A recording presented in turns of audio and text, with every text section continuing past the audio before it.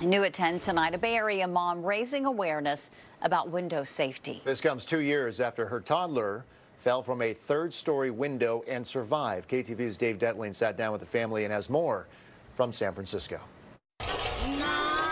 He's our strength. He's our Superman. He's a survivor.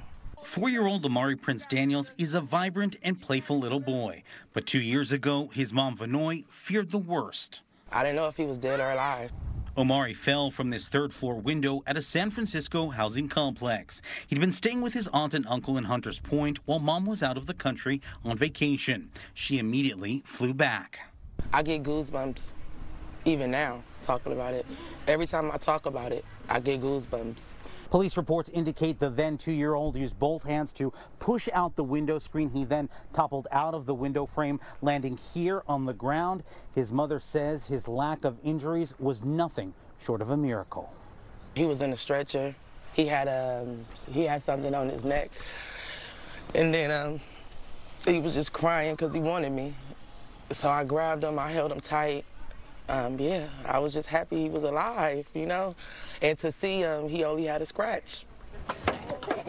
Fast forward to today, and Omari's scratch has healed, and his mom has made it her mission to raise awareness about window safety. Her nonprofit, Due to Activities, has taken her and Omari across the Bay Area. Her message? We need, especially in them high rises, you need window stalls.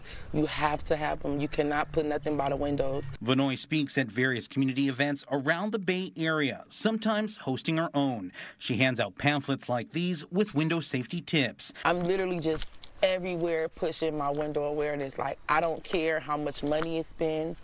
I don't care. Because I feel like if just one pick up the pamphlet, I can be saving at least one life.